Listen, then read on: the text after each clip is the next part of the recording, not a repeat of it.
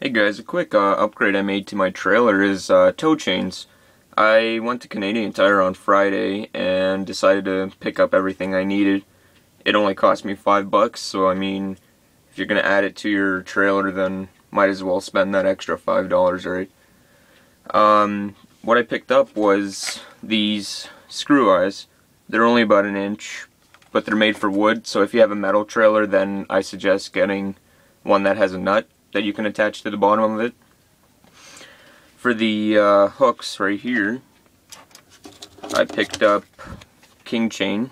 It's pretty much just a hook. I mean, you can pick up whatever that's small enough that'll fit on the end of your screw eyes.